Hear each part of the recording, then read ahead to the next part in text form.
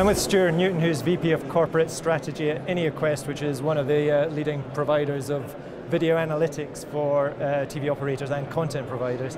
Stuart, how well placed are content providers and TV operators to make sense of the data available to them to improve the quality of experience for their users? It really depends on the expertise that the service provider or the content providers have and which parts of the end-to-end delivery infrastructure they can actually get access to.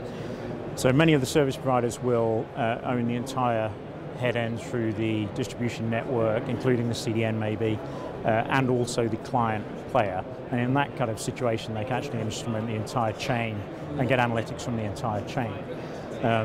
If they're a content provider, then they may only own the video head end and they may own the client app itself, so they may only have those two touch points that they can get to. One of the biggest issues facing the industry at the moment is that even if you can get the analytics from all these different points in the network and the clients, there is very little expertise in the industry to be able to correlate these kind of sources. So the data tends to go up into data silos. There could be a silo for the head end and the network part, and then a silo for the client analytics. And what we found is that a lot of these service providers and content providers simply don't have the expertise to be able to correlate it. There's a shortage of data scientists as there is in the world, but finding data scientists with video expertise is a very rare thing. So that's one of the biggest challenges they face there. Given those constraints, what are those companies prioritizing in the way they apply the use of data? If they own the video head end, then they will be collecting video analytics from the video head end. One of the most important things to do is to make sure that the video coming out of the video head end before it's sent off to the CDN provider, whether it's the same company or a third-party CDN provider, is good. And one of the reasons for doing that is that you need to stop the finger pointing. There's an awful lot of finger pointing going on in the industry today, and the content providers need to completely understand that the video that's coming out of their adaptive head end is good, and that the content provider can't point the finger of blame back upstream unless it's a genuine valid thing to do. At the other end of the scale, a lot of the content providers, they could be service providers as well, are collecting the client analytics. It's really important that those analytics are available in a very open way to the content providers and the service providers, so they can slice and dice the data in whatever way they need to do to be able to, one, do the best customer experience management they can, but two, correlate that data with what's going on upstream. And that's one of the areas that we specialize in, is that correlation. Now, you've talked quite a bit about virtualization. What are the benefits of that, and what do TV operators and content providers need to do to make the most of it? The whole NFV, Network Functions Virtualization movement, has been going on for several years now. We've actually been part of that movement pretty much since the start. We have done a lot of proof of concepts in terms of taking video analytics and putting that into the virtualized world over the last 3 years. And the reason we've done that is because the service providers eventually will provide fully virtualized end-to-end infrastructures for the delivery of video. The big challenge at the moment is that we're moving into a lot of trials and initial pilots for virtualized head ends, virtualized network delivery of video. There's a lot further to go in terms of orchestration and management of virtualized infrastructures, and it's kind of moving forward one step at a time over the years.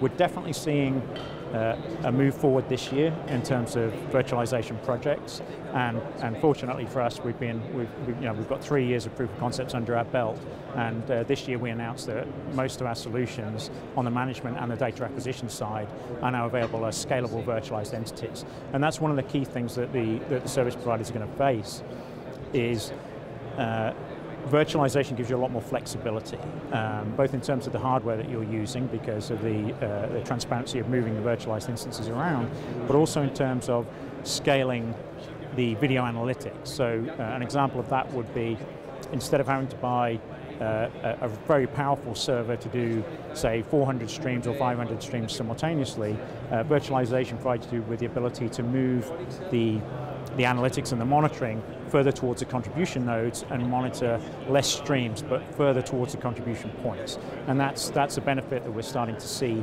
out in the industry, and we're working on some of those projects today. So virtualization will bring scale of analytics, it will bring I'm guessing kind of ubiquity of analytics, and it's going to be very interesting to see where this goes. Now there's a move at the moment to new video formats like HEVC and also the use of adaptive bitrate coding. What needs to be done to ensure that the migration towards those goes smoothly? So there are a few things affecting encoding technologies at this point in time. The first one is to move to HEVC for either moving to Ultra HD or for squeezing more down the same pipe. Like you can use HEVC for HD, and you can get much more compression on the data and get more channels down the same pipes. The second thing is to move to adaptive streaming. A lot of these transcoders now have to produce multi-bit rate streams, and all of those streams need to be perfectly aligned so they don't cause issues downstream. The third one is to move to virtualization. So HEVC is just one element of what's affecting the video head ends at this point in time.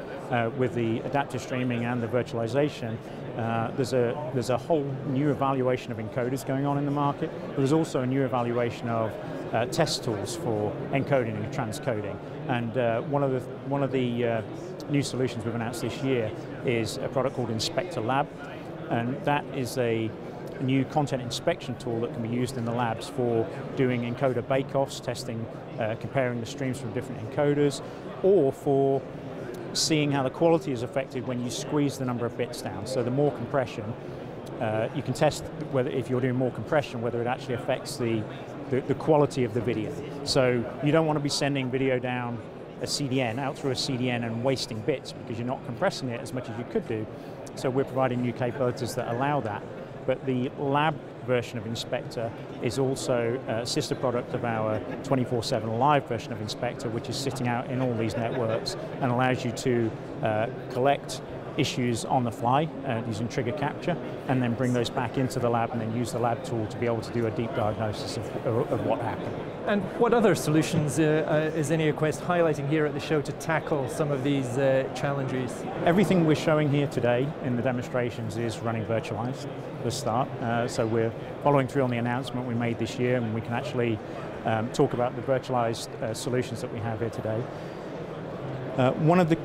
One of the key things that we're doing that's getting a great response is we're showing a correlation between the management of the head end and the network analytics with the client analytics. So we can do, we're starting to show advanced impact analysis. So if an error comes in, if an alarm goes off within the network infrastructure or the head end and the alarm comes in, the management system can dip into the client analytics system and determine how many people were watching this and what the impact was on that viewership because of that alarm. And that's brand new. That's something that we don't believe anyone's done before in the industry.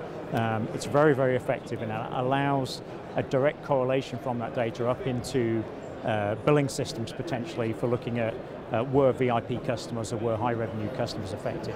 So virtualization, the end-to-end correlation of the video analytics is very powerful, and the Inspector Lab product for advanced analysis of encoders at the head end.